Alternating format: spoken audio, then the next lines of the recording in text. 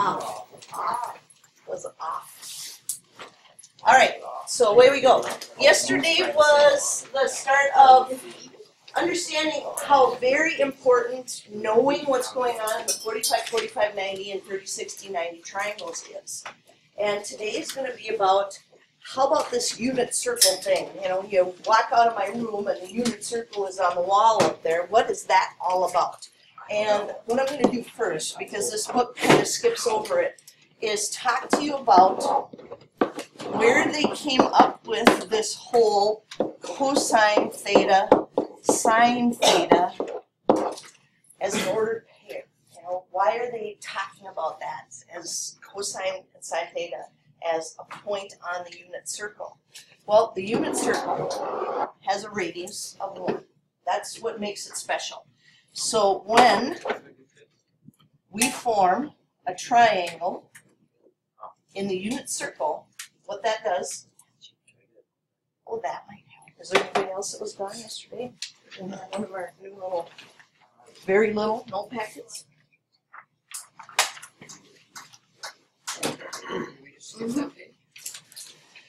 So here's how it works.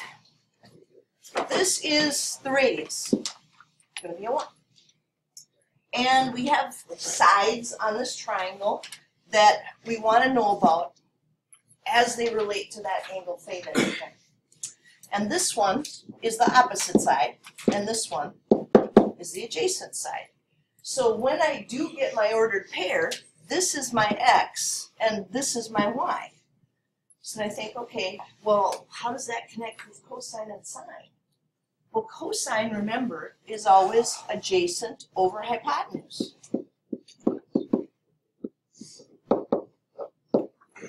But if the radius is always 1, it's just going to be the adjacent side.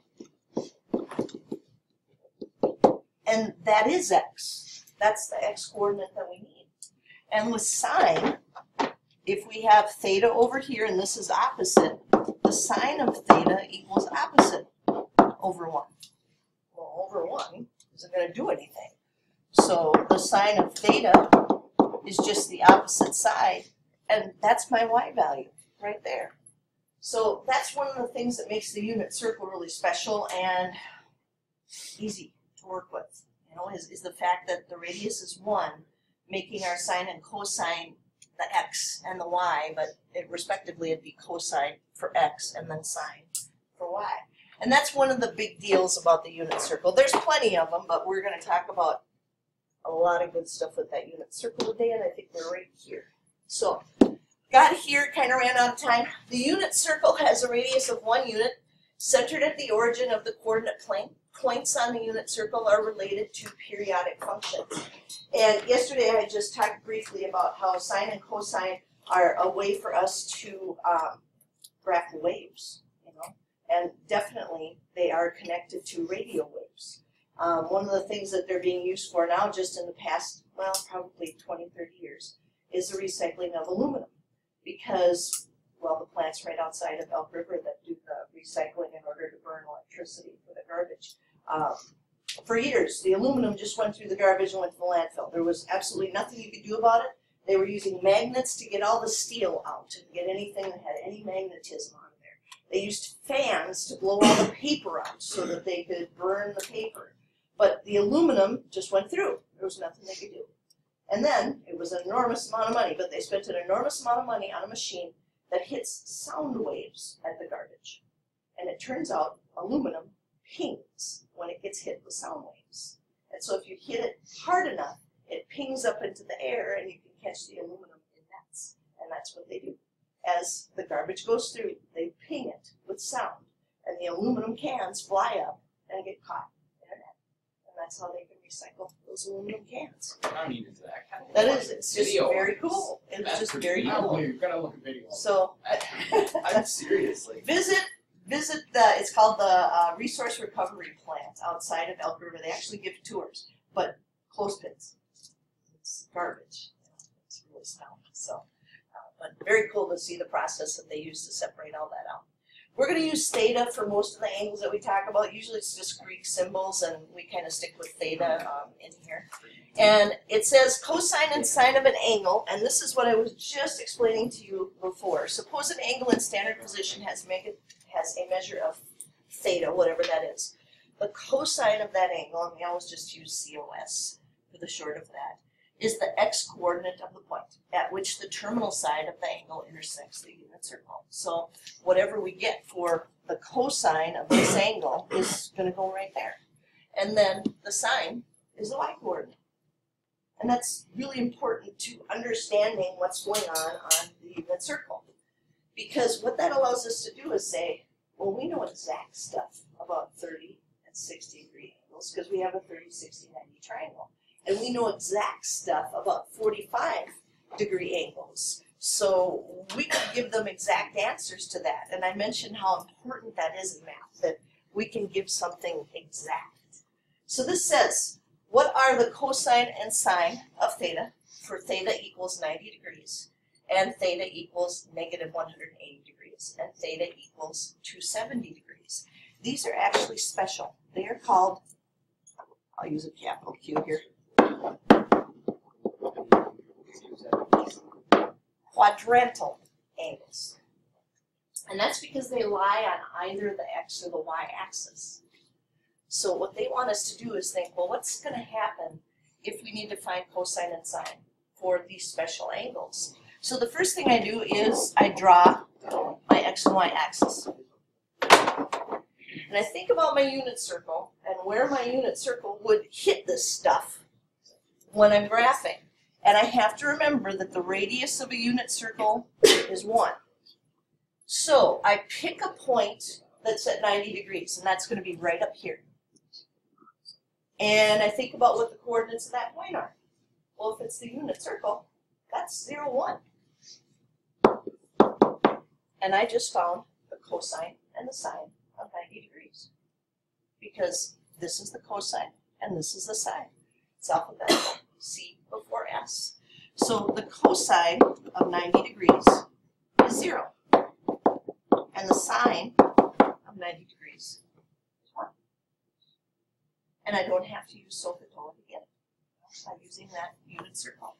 So negative 180 degrees, well, we actually could call it positive 180 degrees also. It's going to give us the same place. It's just the direction that's important, and that's back here. What are the coordinates of that spot on the unit circle? Negative 1, 0. We just found cosine and sine for negative 180 degrees. Cosine of negative 180 degrees is negative 1, and the sine of negative 180 degrees is 0. 270, where's that? Straight down, right? So give me the ordered pair for our straight down here. 0, negative 1. And there's our cosine and our sine.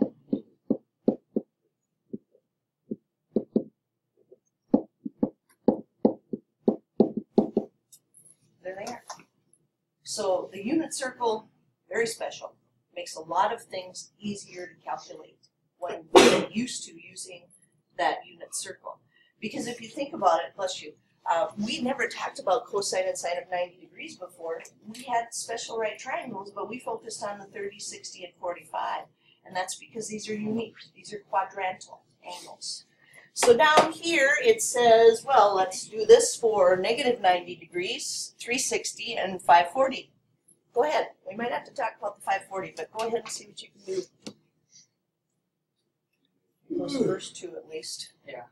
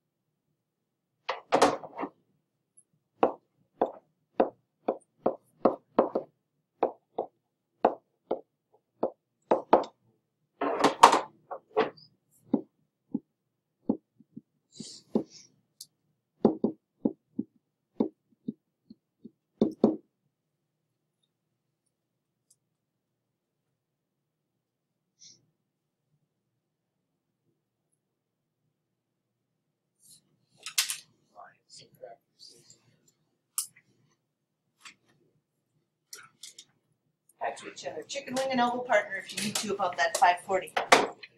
Think up till then, you're probably good.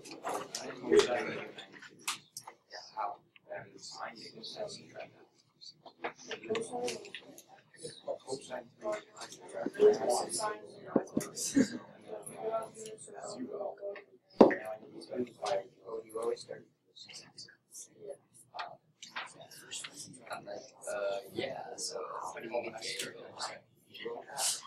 Thoughts on the 540 to make it easier for everybody? What could you tell them? Track 360. Remember, a full rotation is 360. So this is a coterminal angle with something that we see up there. So, and maybe you just did that in your head right away and you got your 270, but not. We do our 540 minus 360. And we get 180. So that means we're over here. And then you have to think, didn't we already do that one? Yeah, positive 180 and negative 180, we already did that. Not that it would be hard to do it again. I mean, we've got negative 10 here. And there it is. The toughest one for people always seems to be the 270. I said 270 earlier, I was thinking about that. I don't know why.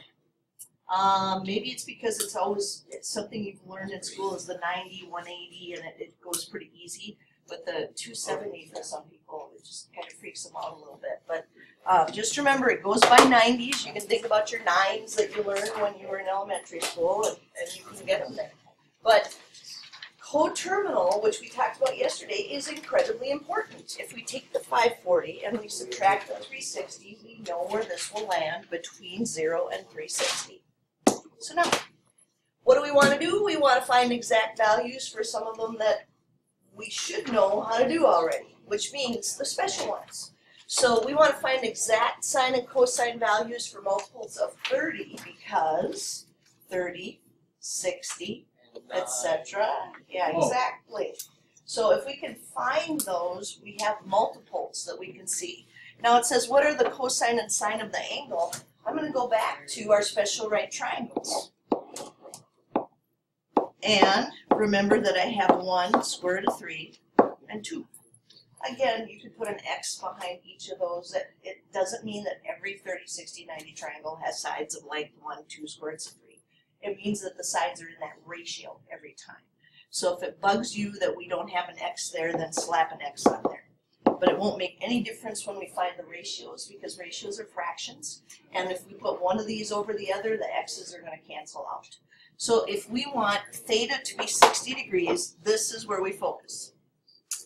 And it said, what's the cosine? Well, cosine is always going to be adjacent over hypotenuse. So it would be 1x over 2x, which would be 1/2.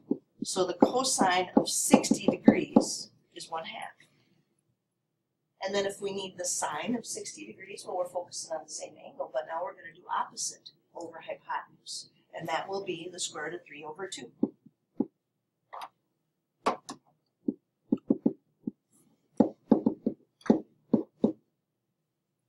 There we have it.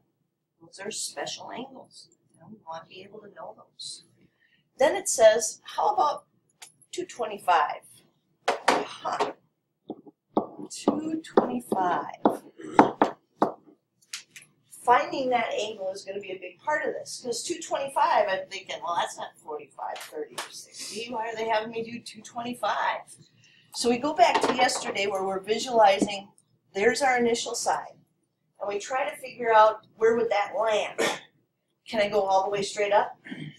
Farther, right? All the way across? Even farther than that. So the question is, how much farther? Can I go all the way straight down? No. So I go 180, and then there's going to be a little piece that I have to represent. What is that piece? 45 degrees. Aha. Because what we just did, that's so hard to see there, was found a reference triangle for this. And that reference triangle, again, is always formed with not the positive x-axis, but the x-axis. So if this is a 45, 45, 90, then this has to be -1, -1, and the square root of 2, because that's how 45, 45, 90s work. And that would be on the unit circle. So we'd have a spot here that would have a radius of that one as we went through there. Now, if we've got theta equals 225, this will have the exact same cosine and sine that we need. Even though the reference triangle that we're using has a 45-degree angle, we just use that to figure out what we have for cosine and sine. So the cosine of 225 degrees and the sine of 225 degrees are just waiting for us up here. Cosine is going to be adjacent over hypotenuse. So that would be -1 over the square root of 2. And I'm going to put that up here because I just ran out of room. And I know I can't leave that because I have to rationalize the denominator. So square root of 2 over the square root of 2, negative square root of 2 over 2.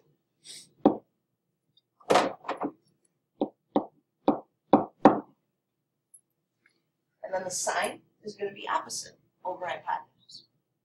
Is that going to be any different than the cosine? -1 over the square root of 2. So negative square root of 2 over 2. And we have it. So even if it's not a 30-degree angle, if it's a multiple of the 30 degrees, we can do something with it. If it's not a 60-degree, well, if it's a multiple of that, we can do something with it. And the 45s as well, so that's what we want to be able to do. So down here we need the cosine and sine for -45. All right, let's walk through that one. Trig is very visual. What does the negative do for us? Clockwise. So then I think, all right, well, then that's going to make that my little reference triangle. What do you know about the sides in a 45, 45, 90? 1, 1, square root of 2. So 1, oops, this time it's going down, -1, square root of 2. So you still think about, is it going left, right, is it going up, down, where is it going? So we need the cosine of -45 degrees, and we need the sine of -45 degrees. What would the cosine be?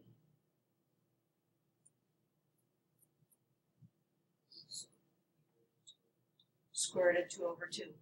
1 over the square root of 2, then we'd have to do the exact same thing we did up here. So we realize, well, that's going to be square root of 2 over 2. How about the sine? Negative square root of 2 over 2. That's 445. Just negative. 150 degrees.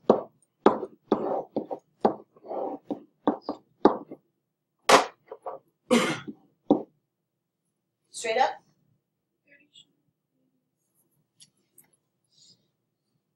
How much short? 30 degrees short of a full straight line there. What do you know about the side lengths in a 30, 60, 90? 1, square root of 3, and 2. Now, the short side is always opposite the smallest angle. So if this is 30, that's a 1. If this is 60, this is the square root of 3. And this would be our 2. Shortest side, opposite the smallest angle. That's actually from the hinge theorem that you learned in geometry. So now if we want cosine and sine,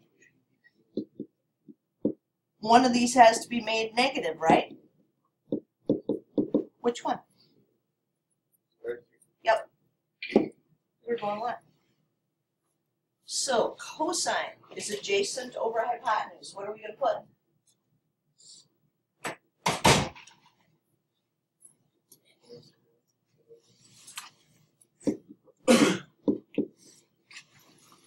How about the sine?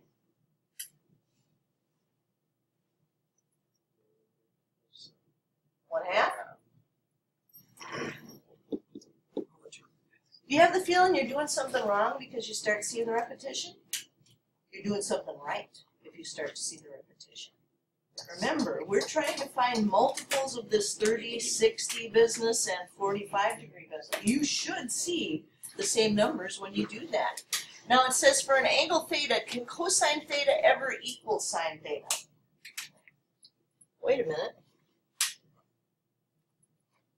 It happened here. Why did it happen in the 45, 45, 90? Same. We have two sides, it's isosceles. Two of the sides are the same. So the answer to their little question is yes, in a 45, 45, 90 triangle. Definitely. Now it's going to depend on which quadrant it's in, when we can get the positive and the negatives to match, but you definitely can get those to be the same. It's going to work. So what we're going to do today is we're going to go on a little bit into 13.3. So important to draw these. So important to make the visual when it's something that's not popping into your head right away about what you can do. If you get used to that, then things will go very, very well for you. Because what we have to do today is start talking about radian measures. You've learned degrees. Degrees are something you grew up with. But, oh, am I running out of time? Yes. There's no more? No, that's it. That's good. Yeah! Yes. Shoot. Yes. Yes. No. Yes. Yes. Take your time. Take your time. Oh. Yeah! Got it. Well, then Mr. Duskin will hit this with you tomorrow. So, So tomorrow.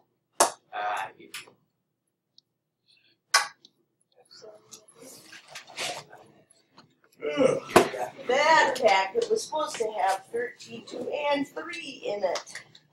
Got it? What a bummer. Yeah, it is a What bummer. a doozy. I blame the economy. But The economy, well, you couldn't afford the paper. All right. Here. So here's what we're gonna do.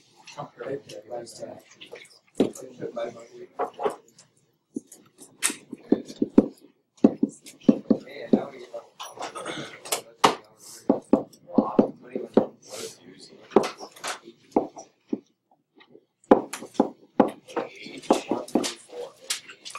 How about just 1 and 2? Oh, no, I can't do that. Alright, fine. 1 and 3 because it's a triangle. You see? Yeah. Triangles have 3 sides, so 1 through 3. Doesn't 827 have the page with like 1 page? That's it. Oh, well then I better change that to 832.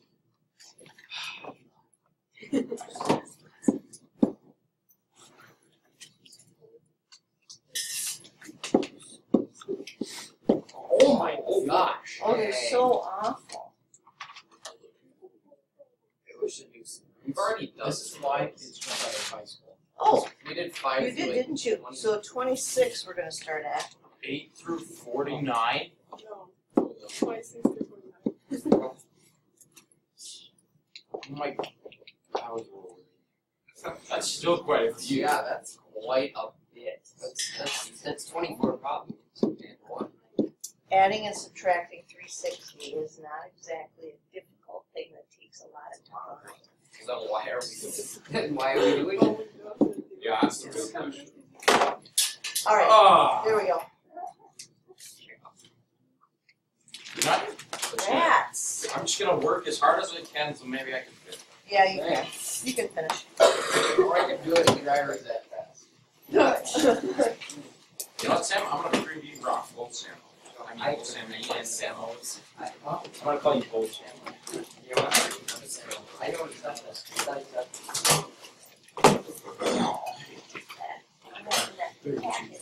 Messes it all up.